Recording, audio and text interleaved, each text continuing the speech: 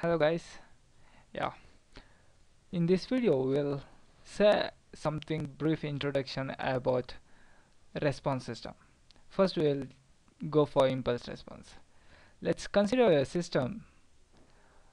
In the system we are giving the input as impulse signal.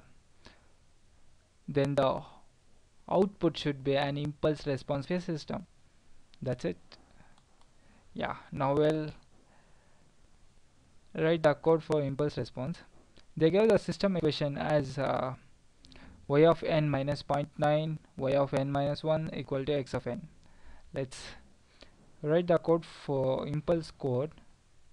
Give the command as impulse response,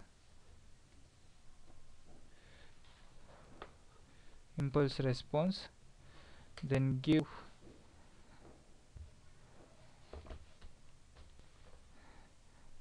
close, give the basic Matlab commands.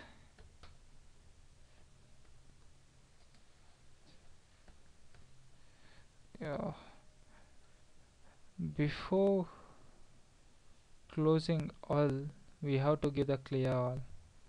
Just cut it, paste after CLC. We now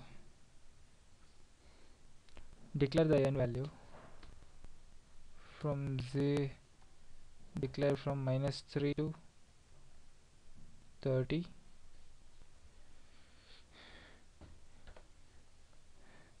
Now declare the b value. In this equation we will declare b as 1. It is the x-axis components, and the y-axis components we will declare it as a, that is 1 comma minus 0.9.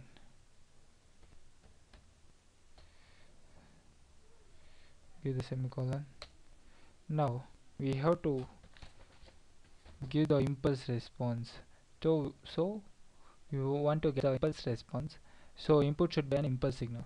We are declaring the input signal day equal to zeros. The impulse signal is declared only at t equal to 0. The remaining places it is 0. Now at d, it is when n equal to 0, the amplitude of a signal equal to 1. Now use subplot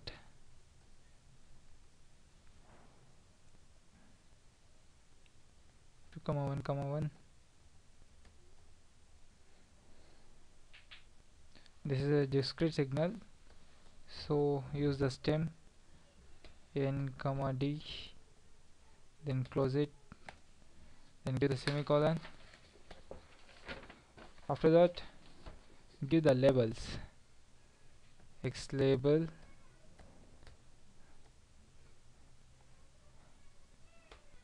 give it as n, that's fine. Give y label amplitude, give amp as a shortcut, then give the title.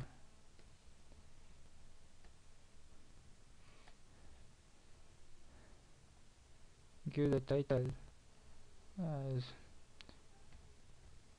unit impulse signal.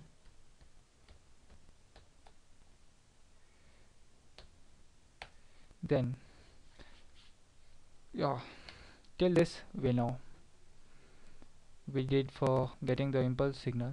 Now we have to go for the impulse response. So we have the inbuilt command for getting impulse response, impz. It will perform the impulse response of a given system. First we will declare the x variable, that is b, then the y variable, that is a, then how many number of n's the declare of n values. Then we'll use subplot for plotting the waveform 2 cross 1 cross 2.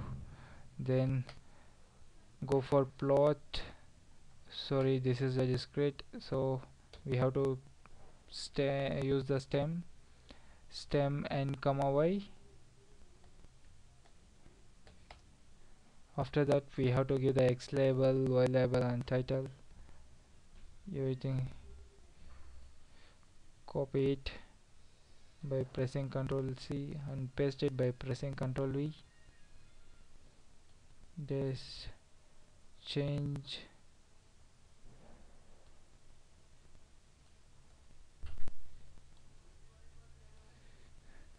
response. Yeah, save the code. Save the code by telling impulse response.